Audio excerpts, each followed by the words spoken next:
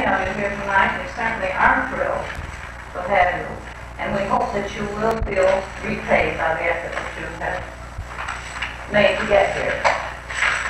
I have just a little resume to begin the program, and that will be carried on later in more detail by other members. The town of Mendon was organized in the year of 1812 by the formulation of Mendon, Victor, and Bloomfield from the then existing large town of Bloomfield. I'm so glad that I had that right, since we never showed. This town constituted the last remaining part of lands owned by Phelps and Gorham to be sold prior to the transfer of their interests to others. Settlement in this heavily wooded region progressed rapidly to 1810, and much of the timber, when cut, was burned to make potash. It is reported that revenue derived from the sale of potash ran from $4 to $8 per acre and kept many families from dire want until their land began to produce agricultural products. Canandaigua was the principal trading center for the vicinity in the earlier days, although Honeoye Falls became the industrial and shopping center of the town in later years. Mendon never acquired the importance of Honeoye Falls because of its lack of mill privileges. Ebenezer Barnard settled in Mendon, also Jonas Allen, formerly of Stockbridge, Massachusetts.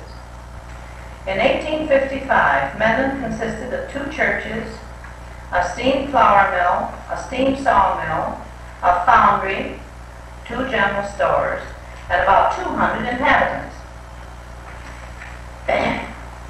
In 1813, the first town officers were Cornelius Treat, Charles Day, and Daniel Dunce. The school districts numbered 10 in 1820. Records show that Brigham Young's father owned a strip of land from Cheese Factory Road south along a creek to the woods, now owned by Robert Hutchinson. It was this creek upon which his chair factory was located. About 1900, Mr. Hutchinson Sr., while digging post holes near said creek, unearthed several bricks, one of which is engraved with a V.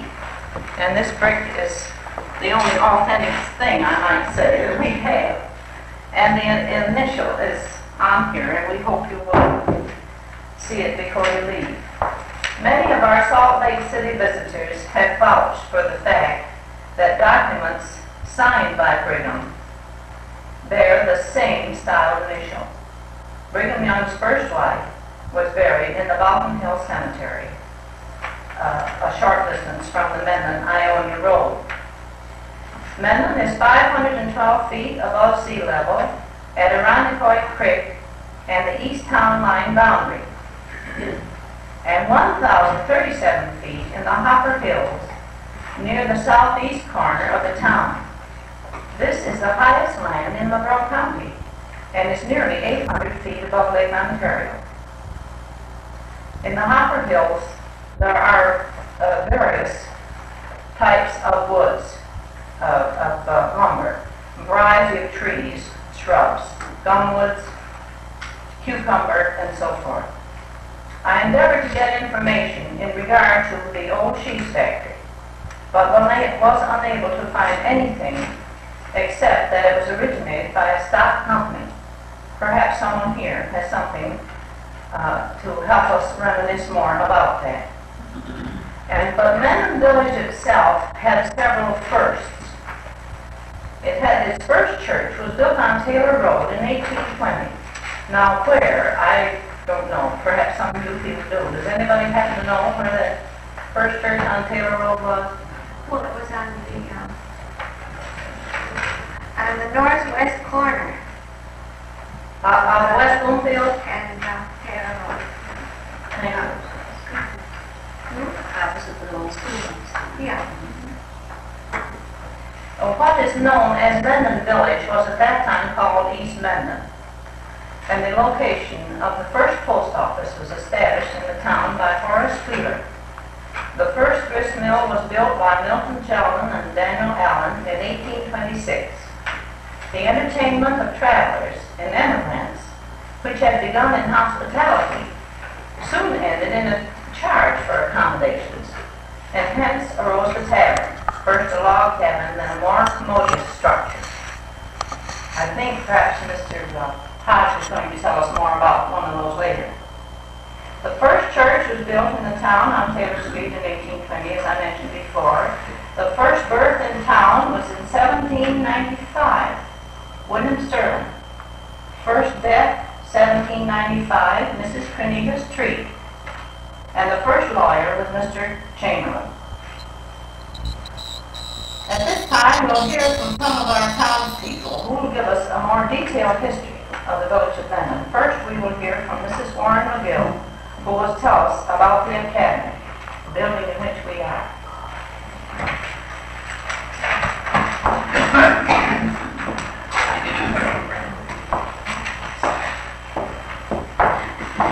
In 1820, there were 10 school districts in the town of Mendon, and 632 children between the ages of 5 and 15 attended those schools.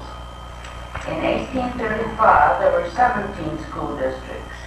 It was in 1835 the Mendon Academy was established, which in 1839 became Mendon School No. 2. The first public school was located 1 mile west of Mendon, and the teachers were Miss Anna Smith and Miss Eunice Rust. The first teacher at the academy was the Reverend Stone, and of course this building was the academy. This was a private school consisting of 2 rooms and a large assembly room above.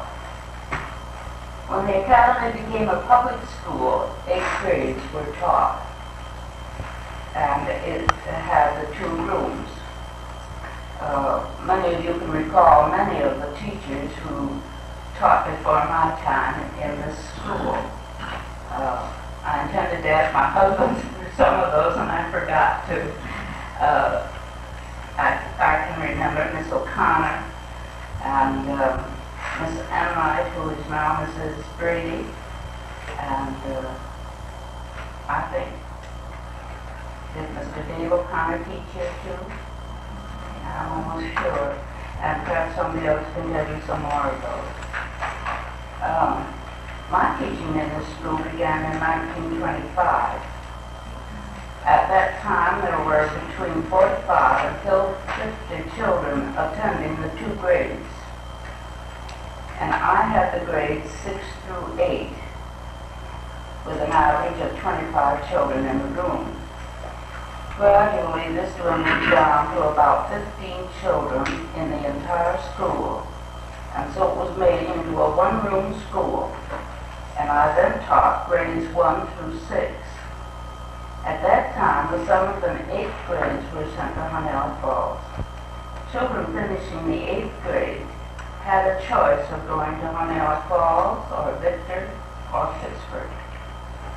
Then in 1950, this district was consolidated with Honeoye Falls Central, and all the children were, as now, transported to Honeoye Falls. When the Regents examinations were given, the schools in this area sent their children either to this school or to Honeoye Falls, because these 2 schools were the only 2 schools who gave Regents examinations. Part of our duty was to make out the tax roll, the school for the school tax, and that took quite a long time and quite a little work, extra work. At election time, we gave literacy tests to those who required it in order to vote. And those who had to have a test came into the school room and took their test, and the teachers went right along with their work as usual. And oftentimes they came at night, and of course I held them over in my home. tell you many interesting things that happened while I was teacher here in this school. I certainly enjoyed my many years here. And the school, I think as a whole, can be very proud of the fact that they have turned out many very fine students who went on to colleges all over. University of Rochester, Yale. I can't begin to remember all of them, Elmira, and many of the children went on further than their high school. Perhaps you'd like to know one or two interesting things that happened while I was in school. I remember once when we were giving Regents examinations, a swarm of bees came in through the window. And this was the smaller room, this was the larger room, and you could see where it was divided. Well, we just couldn't stay in the room, so we had to go into the other room and shut that room off entirely. And after hours, we called Mr. Frost, and he came down and took out many quarts of honey from upstairs. One of the boys told me that the bees still swarm upstairs. Now, whether that's true or not, I don't know. Another time, one of the funny things perhaps might have been very serious happened. The register was about there where Mrs. Broomfield was sitting. We were having class in front of the room, and all at once, flames just shot right up through the register. At that time, we didn't have water pumped into the schoolhouse, but we always had a pail of water over here for drinking, so I simply said to one of the children, "Get the water pail quickly." And he did, and he just poured it right down that register. Well, of course, the fire was out immediately. Fortunately, nobody was standing over the register at the time. Another funny thing that happened to me, wasn't so funny at the time, but I often laugh about it now. I was in the little room after school one evening, and the register there was very close to the blackboard. I was putting work on the board and stepped onto the register, not realizing that there was anything wrong with it at all, and down I went, right through the register. Well, if I hadn't done as big as I was, I would have It did knock me unconscious for a few minutes, and when I came to, I wondered how I was going to get out, for I was really stuck. But I finally pulled myself out and sat down in the chair and thought, oh well, Mrs. Kuntz will be in pretty soon, she'll help me. So she came in, and then we called upon Bernard Enright to get me over to the house. Many funny things happened. The little Thelman boy was very much interested in science, and he would often go up the creek, wander up the creek, be gone for a little while, and he'd come back with something for me that he had found up the creek. One day it was a snake, and he did tell it looked like this. "Mrs. McGill," he said, "just in the door and held the snake for me to see." Another time he brought little baby muskrats in. He was always bringing something because he was so much interested in the science line. We had many happy times here in the school building. Perhaps one of the high points of our entertainment part was at Christmas time, and especially the time that we had the puppet shows. I can remember that the children all made the puppets with our help. Miss Shackleton then was teaching in the other room, and she did a great deal in the making of the puppets.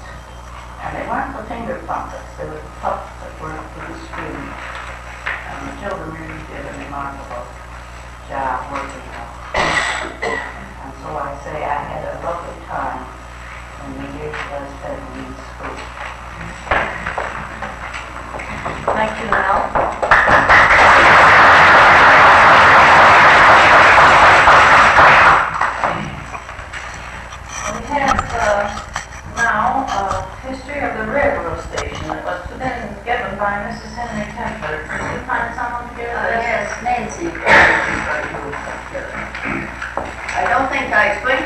that the information was gathered from June Turner and Lily Schlafer.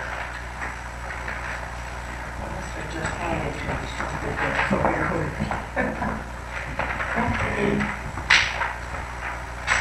The Lehigh Valley Depot at Mendon.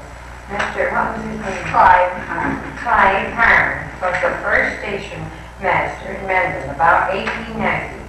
Darwin H. Turner was sent to Mendon Depot and as station master about 1900 to relieve Mr. Harmon. At that time, Archibald Barnhart was the telegraph operator. Mr. Turner lived with his wife and two daughters, June and Wilma. Where June now lives. Mr. Barnhart lived with his wife and three children in a cottage-type house on the Miss Hoffman property, now owned by Wallace Albecker. There was considerable shipping of produce for many years by Mr. Frank Ely, Mr. David O'Connor, Mr. John Quinn, and Mr. Fred Dunn. They bought the farmer's produce and sent it out and brought in coal and sold it in turn to the inhabitants about Mendon. There was also considerable express, but probably no partial post handled. As volume of shipping fell off, the operator was finally dispersed with Mr. Turner, quit March 31st, 1938. There was east and westbound AM and PM locals, arrangements covered and they made for through trains to discharge passengers or take on passengers. These stops were infrequent. The mail room was left open for a few years after the station master was dispensed with. Miss Lily Schlafer carried the mail to and from the station and the post office for many years. She was obliged to resign in 1947 because of ill health. For many years, the mail came into Mendon 4 times a day and went out twice a day. The depot was torn down, and there's no date here then. I meant to find out the date, and I guess I forgot all about it. And Miss June Turner has a sign which she purchased for $1 when it was removed. Information from Miss June Turner and Miss Lily Schlafer. Mr. William Wing, Bessie Laura's grandfather, furnished a team of horses at the building of the railroad through Mendon. I suppose many other farmers did also. This was written by Bessie Laura. Thank you very much.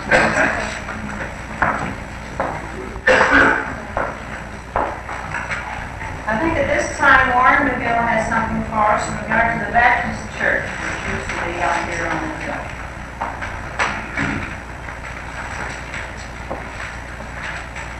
They very busy all the way. And their capable still on the train very low. I think I always remember well, I call it a bandstand or something, that they emerged the people they was right on the stage. They uncovered it. I think perhaps at this time, Mrs. George Zilbert can tell us something about the Lutheran Church.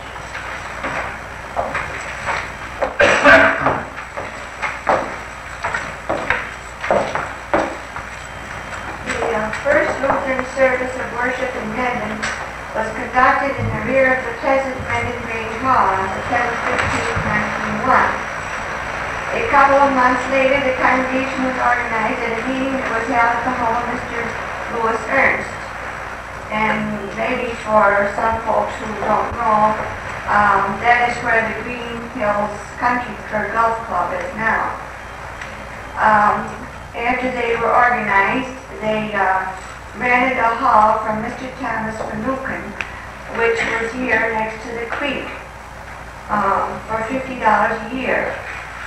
And they had service there until 1904. It was felt that a permanent church building was needed, so a building lot across the street from the present Mendon Cemetery was considered. But after some discussion, it was decided to locate in the village. So the present site was purchased where the Lutheran Church is now on the Mendon Victor Road from Mr. Ethan Davis for $300 The pastor at the time was Reverend Barco, and the three elders who made the transaction, bought the lot, were Mr. Ernst, Mr. Louis Ernst, Mr. Henry Schultz, and Gottfried Zuber. The church building was built by Mr. Frank Forsyth. I don't know where he was from. I think he was from Ionia. The cost of the materials were $2,419.31. The interior furnishings costing $400. And the church building was dedicated September 25th, 1904. The Ladies' Aid was organized in 1905, and Young People's Society was organized in 1907, which since has been disbanded. But now we do have a Walter League for the young folks, and also a Lutheran Layman's League. And in 1951, the year of when we celebrate our Golden Jubilee, the interior of the church was completely renovated. And more recently, I don't even remember, it was 4 or 5 years ago, we added the addition in the back. And Mrs. Louis Ernst, which all of you know, I guess, is Earl Ernst's mother, she is the only surviving charter member of our congregation. Thank you very much, Lillian. I think perhaps at this time we'll hear something about the old grist mill by Mr. Lester Ernst of the church.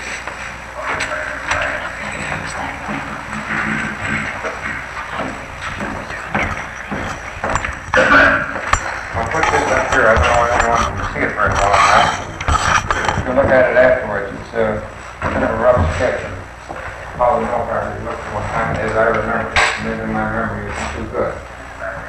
I really should feel right at home standing up here because some 53 years ago, I would say, I sat in a seat back there, not too far, except on that occasion I sat back there and somebody else was up there. Now I'm standing up here and other people are sitting back there. Through the kindness of George Miller and his wife Ida, I was able to get these abstracts and titles which deal with the property on which the grist mill was located. I don't know whether you some may not remember where it was. As you come down the hill to Mendon, the east end, just before you, or just about as you got to the bottom of the hill, there was a road that ran off to the right down to the grist mill property. And it was located down there about a quarter of a mile or so, next to the Honeoye Creek. I came away without my glasses, but I think by holding this far enough away and standing under the light, I probably can refer to it. Now, the parcel of land on which the mill was located was originally part of the 11,000 acres that was given to the Wadsworth for their service in the Revolutionary War. And at that time it was in the town of Boonville, as has been pointed out. The town of Mendon having not been formed at that time. The first record I have of a deed is dated July 1798, when the property was transferred from Ebenezer Byron Jr. to Jonas Allen. This was recorded, and it took a long time to get it recorded. It wasn't recorded until February 21st, 1821. The regional survey for the property was made by one Benjamin Burton for Colonel Jeremiah Wadsworth in 1793. Now, if you think back, that isn't too long after this country became the United States of America. That's fairly early in its history. And it mentioned in that document the house and the sawmill. So evidently, in the beginning, there wasn't a grist mill there. This document gave the right to back the water up enough to operate the mill, including overflowing adjoining lots if necessary. And that's been a point of contention probably ever since 1798 up to the present time about backing up the water. On December 8, 1825, Jonas Allen made a will in which he bequeathed 10 acres of land and the buildings to his wife, Ruby. And the remainder of the land was divided equally among his 3 sons, Ethan Allen, Daniel Allen, and George Allen. However, that was just the making of the will. The men hadn't passed on until later. On April 18, 1829, Ethan Allen and his wife, Catherine, deeded their part to Ruby Allen. In other words, one of the sons deeded their part back to the mother. On September 24, 1835, George Allen and his wife, Miriam, transferred their share to Daniel Allen. Now, this involved more than just the property on which the mill was located. At one time, that property, I believe, included some of the land that is right around the schoolhouse. From having read these documents, it appears that way.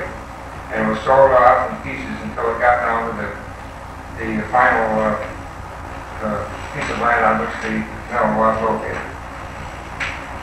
Subsequently, on October 3rd, 1836, Ruby Allen gave a warranty deed to Daniel Allen for the undivided 1/3 part of the 10 acres, formerly deeded by Ethan Allen and his wife to Ruby Allen. Here in this document is the first mention of the town of Mendon. Evidently, well, I guess it was mentioned that happened in 1812, and this is after that, so it did mention the town of Mendon. On April 16, 1866, Daniel Allen conveyed to Mason Nectar a considerable portion of the land, excluding a 2-rod road leading from the highway, and that highway was known as the Mendon Corners Victor Highway, to a grist mill situated on a lot, and the mill was then conducted by Nathan Stone. It also mentions as well another exception to this parcel of property that was deeded was land sold by Daniel Allen and Milton Sheldon to Hugh Sherry for $1,200.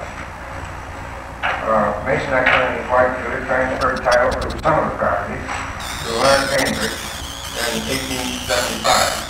Other portions to Thomas Garner on April 24, 1879, to William Engler, and I do remember as a small boy William Engler, so that shows you how far back I go. This is getting into the typical evolutionary life. William Engler's document, there is mention of the highway and common from Mr. Exeter's sawmill, and the sawmill was across the Honeoye Creek from the grist mill. It was west of it. It mentions the highway and common from that sawmill to Main Street in Mendon called the Mill Road. I don't know if it's still called the Mill Road or not, but I remember that before, and I remember everyone who lived in it. Another transfer was made to William Engler on November 13, 1879. Now this is outside the actual mill property, but it borders around the pond, and I think would be of interest in connection with the mill.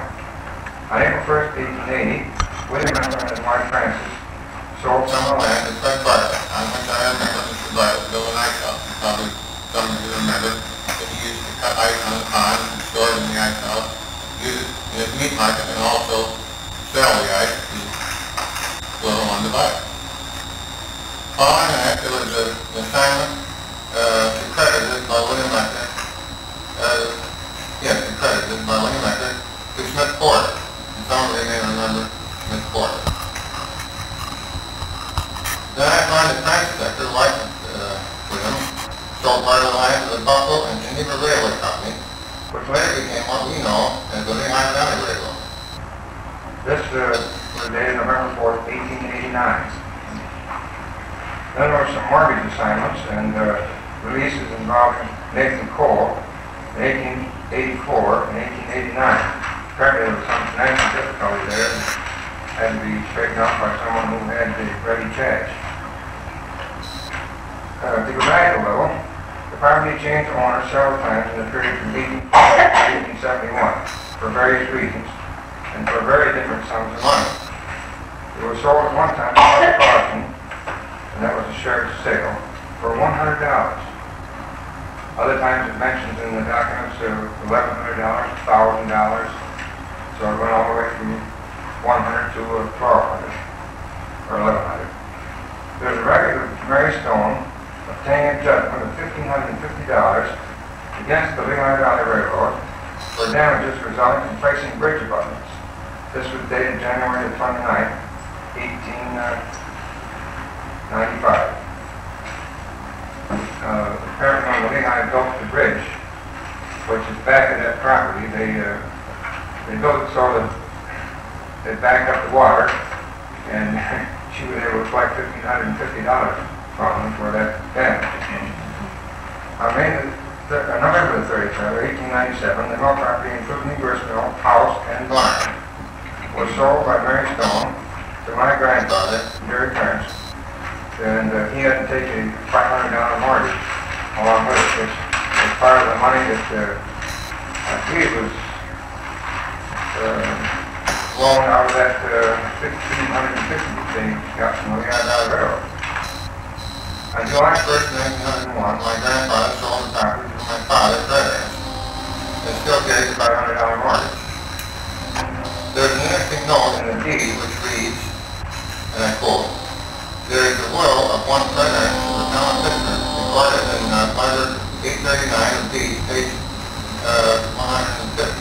I think that was inserted in there to be sure that the two Presidents weren't confused. One lived in Pittsburgh and the other, my father lived in Mendon, of course.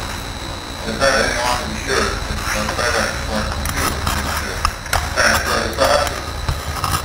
Then on March 28, 1922, my father sold the grist mill property to George Miller and his wife Ida, the present owner. The deed reserves to the members the same rights, easements, and privileges as the original deed.